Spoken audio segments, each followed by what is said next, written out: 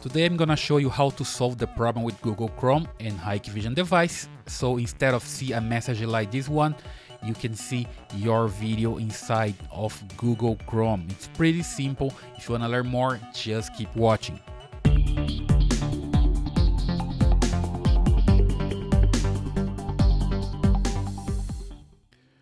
Hello, welcome to my channel, Claudemir here, and today I will show you how to solve the problem with the Hikvision devices so you can see image inside of Google Chrome just like this one, okay?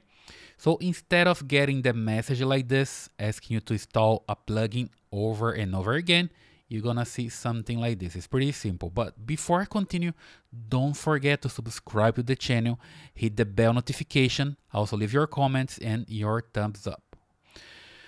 Okay, let's see how you can fix this problem. So basically what I have here, it's a Internet Explorer tab inside of Google Chrome. As you can see here on this detail, you can see the icon here for Internet Explorer and also can see the icon here. Okay, I just need to come here to this site and click here in this extension to open Internet Explorer inside of my Google Chrome.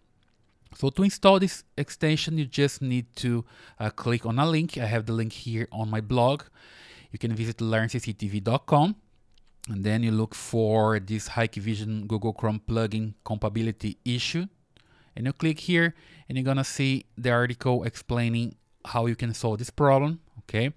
And then you just go down and then you find the link here. Let me see where it is, just here. And you click the link and you're gonna install this Google Chrome extension, okay? It's gonna ask you a question, just like this one. You just click add extension and it's done. If I just click here, you can see that I go to the Chrome Web Store. And in my case, it's already installed. That's why it's asking for remove the extension if I want to remove the extension. But I don't, I have just installed here. And when I try to access my camera, just like this, let me put the address here. In fact, it's a DVR. When I try to access my DVR, before I input here the username and password, I just click here in the extension and it changes. And now I can put here my user and the password and click login. And it's done. There is no message to install the plugin. I just click here on the camera and I can see the image live. So it's pretty simple and works all the time, okay?